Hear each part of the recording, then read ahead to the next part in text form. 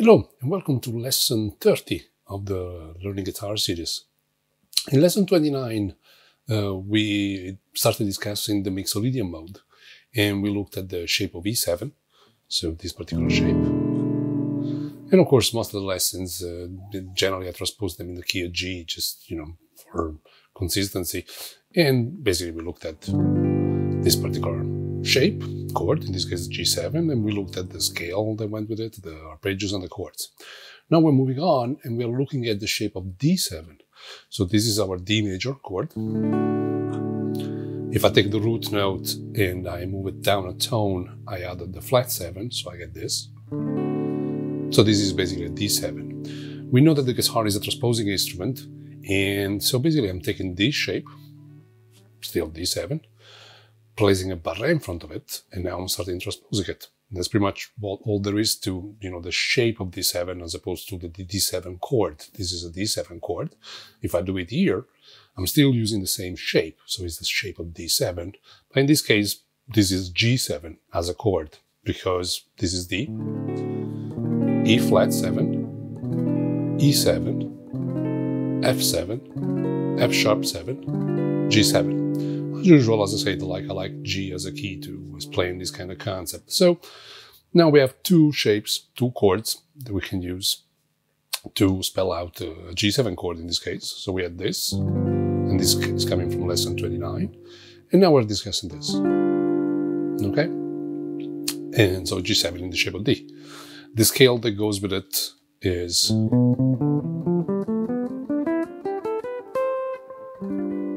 not surprisingly, this comes from the shape of G. When we studied, and by shape again, I mean this shape, so G major, I'm transposing it. In this case, it becomes a C major. And should not be a surprise that the C Ionian scale and the G Mixolydian scale are actually, fingering-wise, this is actually the same thing. Because G is the chord number 5 for C. If this sounds like new to you, you might want to look at lesson 16, where I discuss a little bit, at least a level 1 of harmony and theory. As usual, this lesson comes with a couple of PDFs where I'm detailing most of the stuff I'm talking about. So, if somehow you don't understand just by looking at it, which would not surprise me, but you can always refer to the PDFs. So, for example, what I'm discussing right now is the fact that G7 Mixolydian, so the notes I just played, is the same as C Ionian, okay? And because of that, basically in terms of exercising, we can look at all those exercises we've done in lesson 13, when we studied the shape of G major, G Ionian. In fact, it was up here because I was doing G as in G in the shape of E, G in the shape of D, G in the shape of C, G in the shape of A, and then G in the shape of G, right? And this was the scale that we studied. Now we're just doing it here, exactly the same thing,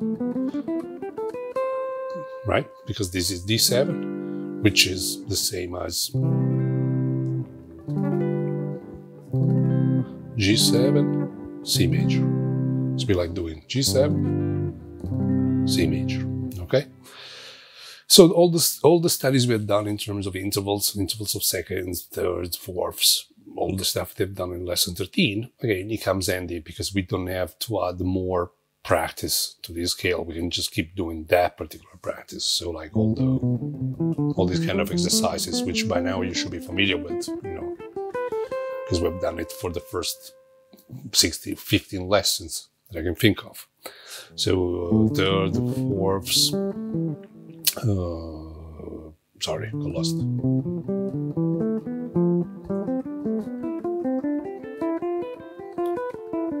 So these are fourths intervals,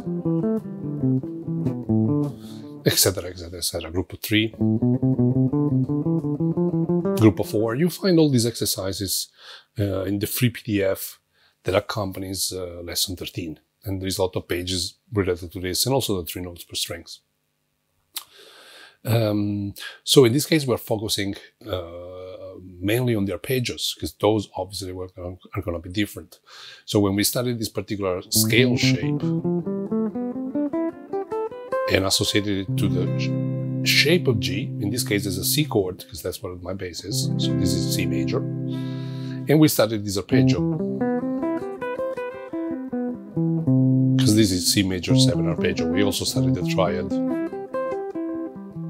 with a C major 7, C major 9, etc., etc. Now we're not looking at this particular cage from the point of view of a major chord, but from the point of view of a dominant 7 chord. So now the caged arpeggio looks like this.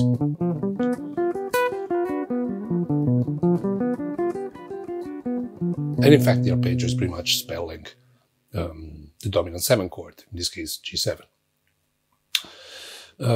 So when it comes to the arpeggios, as you can see from the PDF, we have the triad, because as I said before, I like to study arpeggios beside the cage system, which is here from the root, just to train my ears, and I think it's a good idea to practice from the root. So you have G7, G6, add the 9, which means the triad 1, 3, 5 plus the 9. 1, 3, 5, flat 7, 9, 1, 3, 5, flat 7, 9, and 11.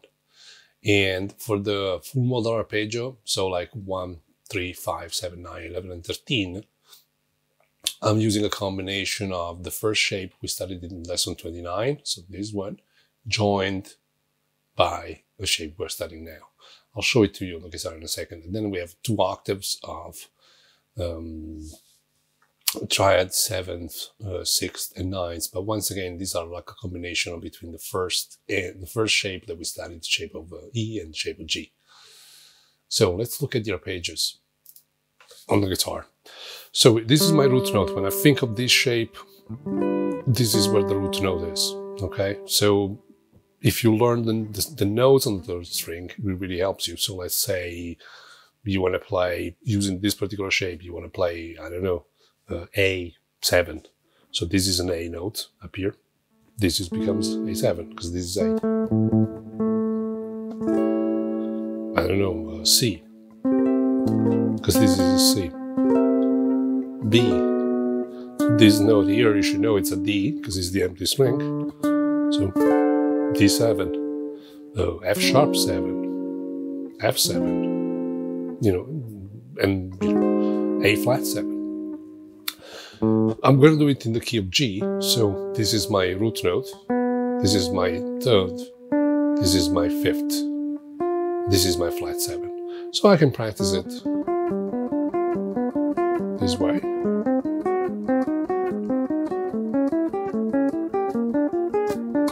It will be good if you tell yourself what key you are. So basically this is B flat 7,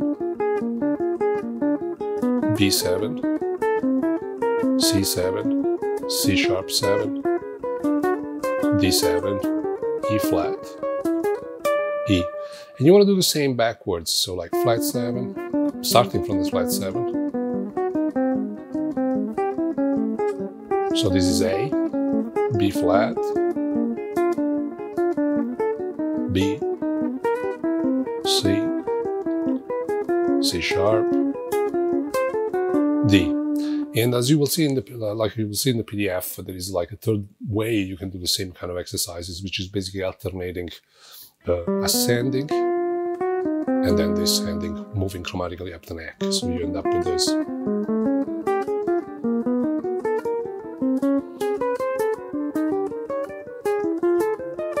And you can do it, obviously, backwards. So this is G, F sharp, F. So this is E7 as an arpeggio. With the other 9, this is where the 9th is. And again, if you study the scale, it's not, should not be difficult to identify. So same technique. You can do it this way and then like move it chromatically.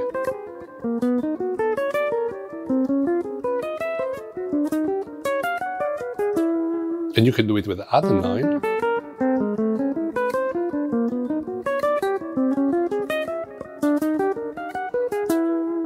Of course, there is also like the 9 with the 11.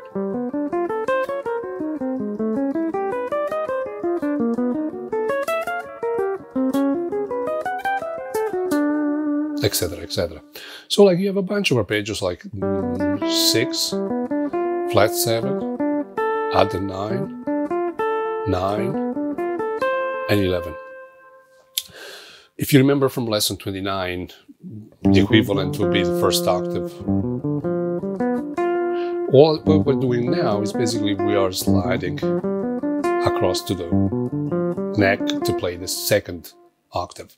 So if we're doing 6 or flat 7,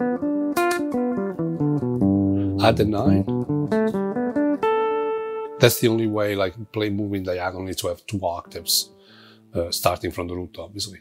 When it comes to the caged arpeggio, the caged arpeggio actually starts from the 3rd. So it's the 3rd, 5th, flat 7, root note, 3rd, 5th, flat 7, root note, and then 3rd again. So you have this. And again, the way you want to practice this is exactly the same as before. So you might want to move it chromatically. You might do up and down one time, and then up chromatically. Try and remember what you're playing in terms of key. So this is A7, for example, because that's my root note.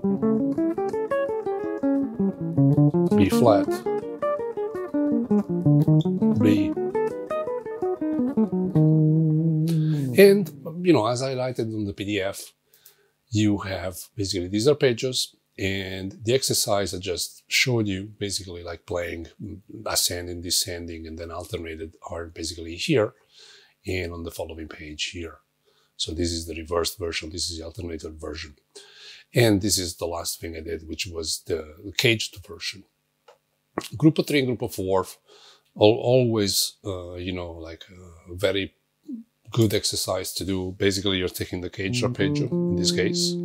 You can do this with any of the arpeggios if you want, by the way. It's just, you know, be creative about it, just for the purpose of showing you this kind of idea, which is not even that original. I mean, it's like playing group of 3, group of 4.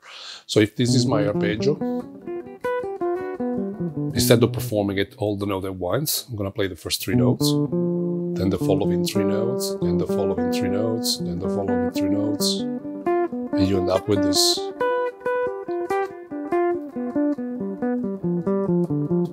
One, two, three, 1, 2, 3, 1, 2, 3, 1, 2, 3, 1, 2, 3, 1, 2, 3, 1, 2, 3, 1, 2, 3, 1. And the same thing you can do with group of 4 is exactly the same kind of approach. You could do group of 5, group of 6 notes.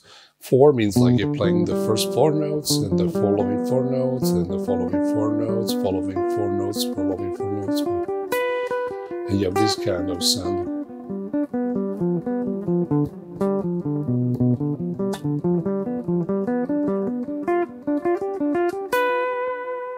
As I said, you could do group of 5, group of 6, and, you know, it's literally like, you could even do it by, I don't want to say intervals of seconds, but like kind of reverse.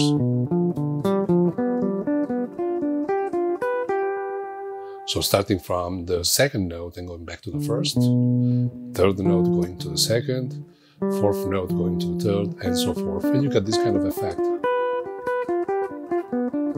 which is kind of interesting in terms of vocabulary. Don't forget, like, the way I approach things is like you have a letter of the alphabet, and for me, this is just a letter in the alphabet. It's like A, B, C, D. It's not really a word. The moment we start doing maybe like intervals, they become kind of word, and once you start soloing those words, they become sentences, and now you have something called phrasing, okay? So you might have...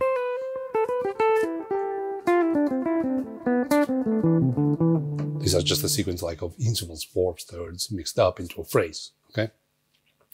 Surely this is not a phrase, this is just basically an exercise.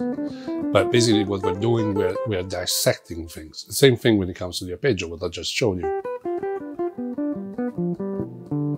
This can be interesting if you start phrasing just with arpeggio.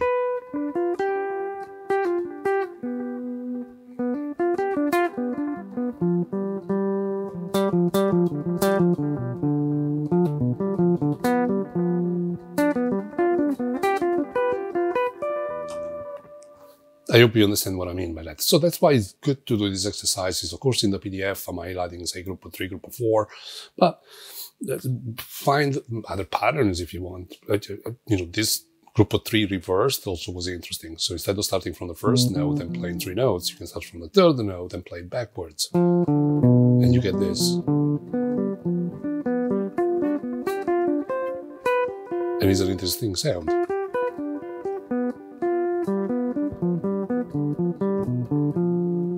Right? So you can expand, you can always expand. And this is like this center section I was telling you about.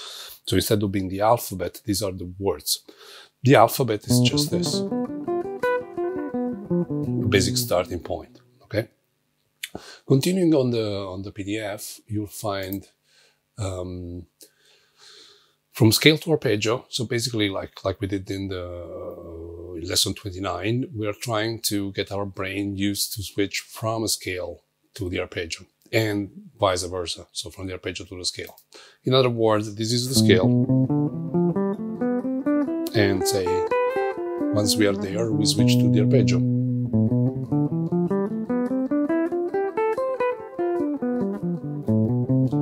And you just keep doing this. So you get used to the idea of playing horizontally, let's put it that way, like you have 2, 3 notes on a string, to having only 1 note on a string or 2 notes on a string. Same thing, you can start from the arpeggio and then play the scale.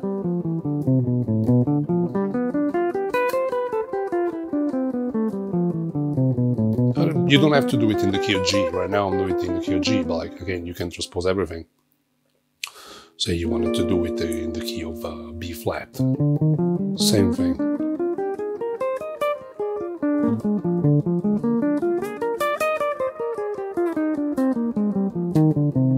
Okay?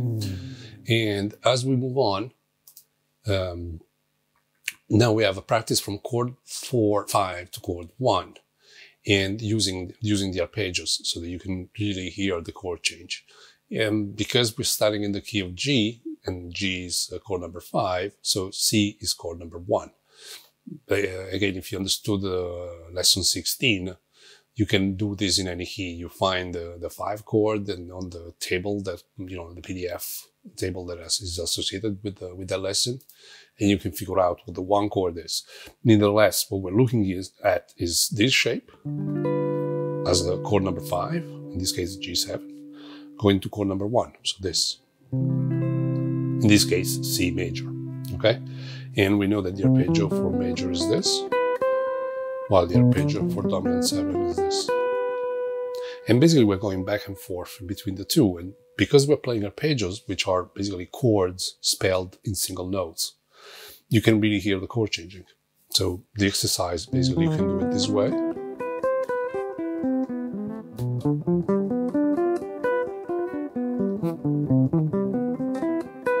That's C major, G7, C major, and you can,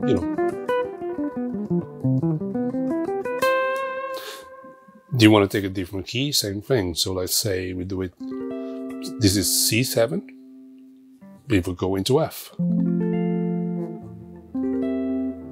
And this is F. So you would have F major,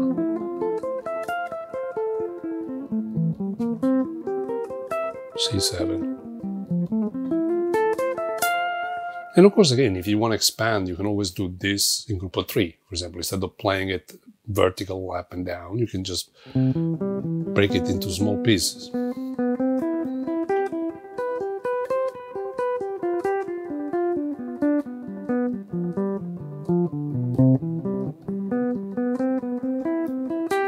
Same thing, okay?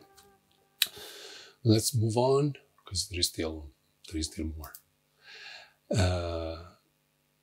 So here instead we're practicing from Ionian to Dorian to Mixolydian, the arpeggio and the scale. So what's the point of this? So far, now we're on lesson 30, we have done Ionian, so major scales. We've done Dorian, so chord number 2, and the minor scales associated with it. And now we're doing Mixolydian, so chord number 5. As you understood by now, we've done the 5 scale shapes, the cage system. And you can do the same with the 3 notes per strings, by the way. So the finger patterns keep being the same, we're just, displacing them in different places. So let me show you what I mean. So, if we play, say, like we did last time, we had G, then we had G minor, then we had G7. So for G major, we played this.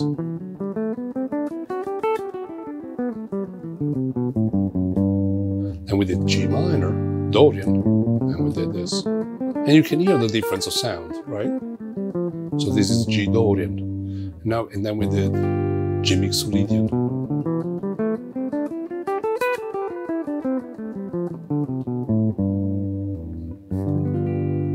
Now we're doing the same in this new area.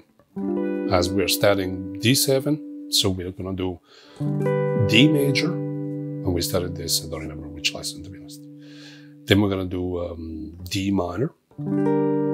Sorry, G minor, this is still key G, it's the shape, okay? Sorry. So this is G major, but in the shape of D. G minor in the shape of D minor, and then G7 in the shape of D7. Sometimes I confuse my own brain with all this. So for major, we know that this is the scale that goes with it. Reason being that we know major is the scale is 1, 2, 3, 4, 5, 6, 7. And this is 1, 2, 3, 4, 5, 6, 7. Root note again. And if I start from the second, I get this. For G minor, now I have this.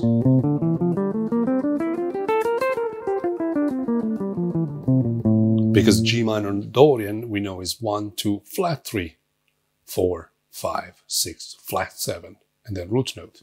So the same scale, if before was 1, 2, 3, 4, 5, 6, 7, 8, now is 1, 2, flat 3, 4, 5, 6, flat 7, and root note. And if I continue with the scale, and if you do it yourself, I mean, you soon realize that this is a shape you already studied, fingering-wise. It's just that when you studied it, when you did shape of C.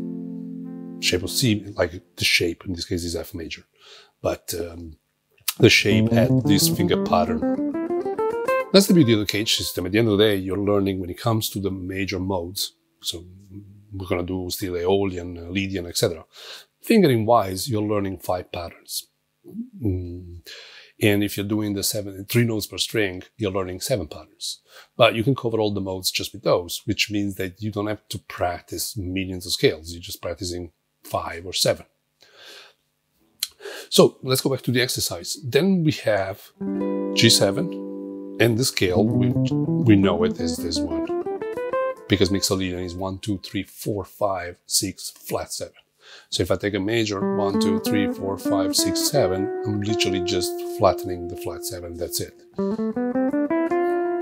And I get this. If I wanted to play just 1 octave, it would sound like this. This is basically major, Dorian, Mixolydian. And you can hear the difference. If I do it with the entire cage system, you end up with this. That's Aeolian, Dorian,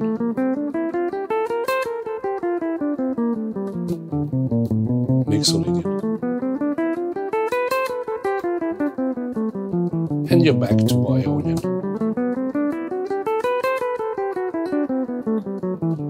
This exercise is good for you to pick up the differences. Again, if you do it over 1 octave, they become really obvious. But at the same time, it's good to train your ears, and also you start remembering where flat 7 is, where major 7 is, etc., etc. The same exercise, we can do it with an arpeggio. So for major, so in this case G major, shape of D, we started this. Okay, for Dorian, so for G minor, shape of D minor, we did this.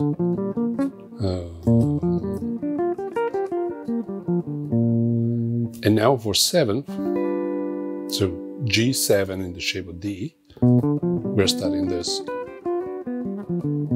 If we combine it into an exercise, you end up with this. This is major 7, minor 7, dominant 7. I'm trying to do it as slowly as I possibly can with my brain, but as I say, don't worry, everything is dubbed. So even if visually right now it might come across as you might not understand everything I'm doing visually, it's still, as I say, the PDF is a good reference for that. So, and from the point of view of scalar arpeggios, this is pretty much it. Now, we're also going to discuss chords. So again, we have a shape of D7. I'll show it to you on the PDF. So we have a bunch of chords. There are not too many within this shape compared to the shape within lesson 29. But anyway, like you have a shape of D7. Here is the scale. Here I highlighted in blue the chords so you can see what the chord looks like. Here it is, right? And this is basically the arpeggio, okay, that we just studied. Then there is a bunch of chords. You know, some they're just like basically 1, 5, 3, flat 7, basically a triad with a flat 7. That's telling me there is a dominant 7 chord. Some they add colors, say like in this case, for example, there is a 9. Don't forget that when I put the root note, this is for reference. Basically, this is the chord you're playing. You're not playing this note whenever it's in a white dot, black dot. You obviously are playing it, and this means like it's a barré chord. Okay. So you have some interesting shapes and sounds. I'll show you some of them. But, you know, starting from this, so G7, this is a very common one with a 9. Also, this is kind of common with the 11. This is with 2 thirds, one is here, one is here. So with a 6 and a 9, that's like a cool one. Basic 1, 3, flat 7 with a 5th on top. This, for example, like you have a flat 7 here. That's an interesting one in terms of having flat 7. And this is a 9. This is a 5th, okay? And this is a 3rd. So you have the first 4 strings. Or you can add the root note on top. Or you can do a barré and have a 3rd on top. These are all interesting sounds. They're all in G, okay? So, as I said, you got many. That's 3, flat 7, 1. It depends like where you're operating. That's an interesting sound, right? 3, flat 7, 1. Or 1, 11, flat 7, 3. These are all G7s.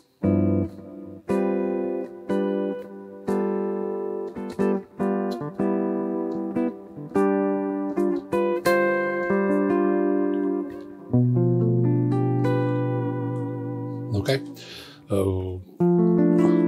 this is interesting too as a sound, right? And this is a flat 7, 9, 5, and 13. And as I said, you'll find several here you can look at. You can also, like same way we did going from chord number 5 to chord number 1, and we did that with the arpeggio. You can do the same with the chord. So you can think of going, say in this case, from G7 to C major. And you can start kind of variate the chords you're using. There is a bunch of chords that, you know, it doesn't have to be just, you know, this. I mean, say, for example, this is a major 7, C major 7. So I could go from, I can go from this.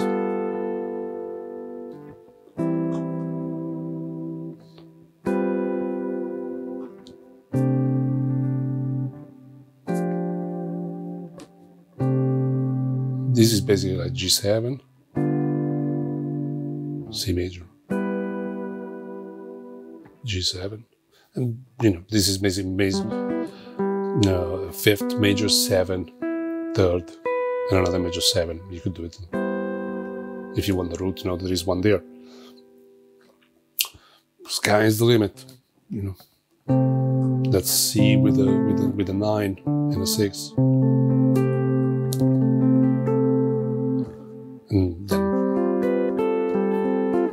G7, back to C.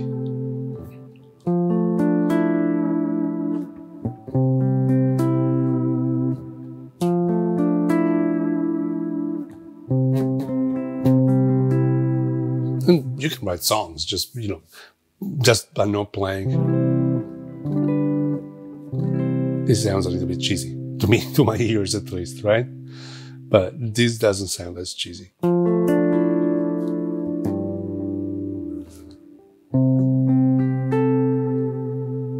Okay, still G7 to C. I prepared also some backing tracks for the advanced supporters on Patreon. Again, by the way, like I have a Patreon page, like a few people, not that many. There are, I wish there were a bit more. They are helping, supporting this project, with pledging like $3 a month, $9 a month. For those pledging $9 a month, I'm also uploading like backing tracks you can use to practice most of these things. Of course, you can practice them also without, just a metronome is enough. But sometimes like it helps having an audio reference, okay? It's a bit like when I played this chord. Heard on its own, this actually could be a major chord. The moment I play this, I can hear it's a dominant 7. Same thing, sometimes when you have a backing track behind, it gives even more focus to what you're playing. And in a second, I'm going to show you how it works. The backing track is basically like 2 dominant 7 chords, spaced a tone apart. So, and it's in 12 keys, so it's happening in all the possible keys. Basically, the way it works is, I'm going to do this in the key of A. It's going from A7 in the shape of E, and I'm going a tone down, so basically going from A to G. Okay? So basically, I could take A7 if I was just doing shape of E, and then play everything a tone down from it. Okay? But the idea of the exercise instead is to play A in the shape of E, and then when we go to G, we actually use the shape of D that we just learned. So basically we're going like this.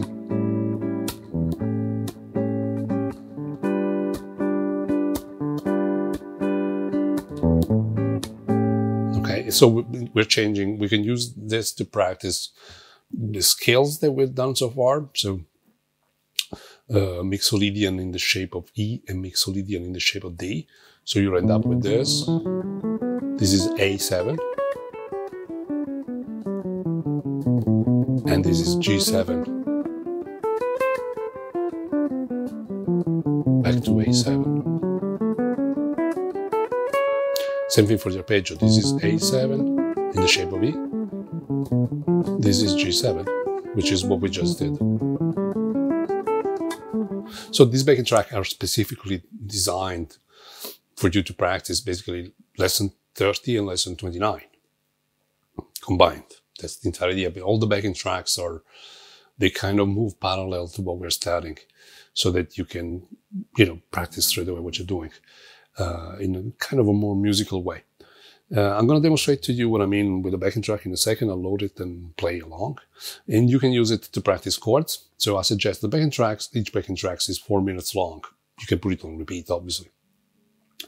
Maybe I'm going to spend 10, 20 seconds. I don't want to play for 4 minutes, and otherwise you're going to get bored. But, maybe I'm going to spend 10, 20 seconds just to show you how I would use in terms of practicing chords. And then the same thing, practicing just arpeggio, maybe 10, 20 seconds. Then practicing just scale, just scaling. And then I'll do some phrasing, trying to combine a bit of everything. So I'll upload the track and then I'll be back in a second.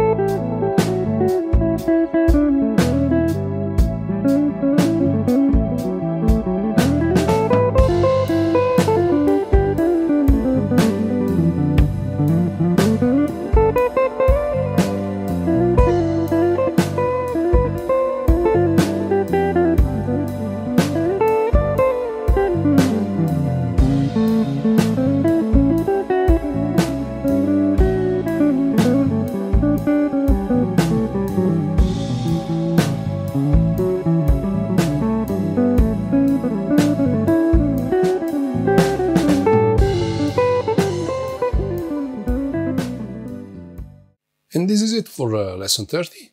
I hope you enjoyed the content of it. Hopefully, I mean, if anything, I hope you're going to learn something out of it.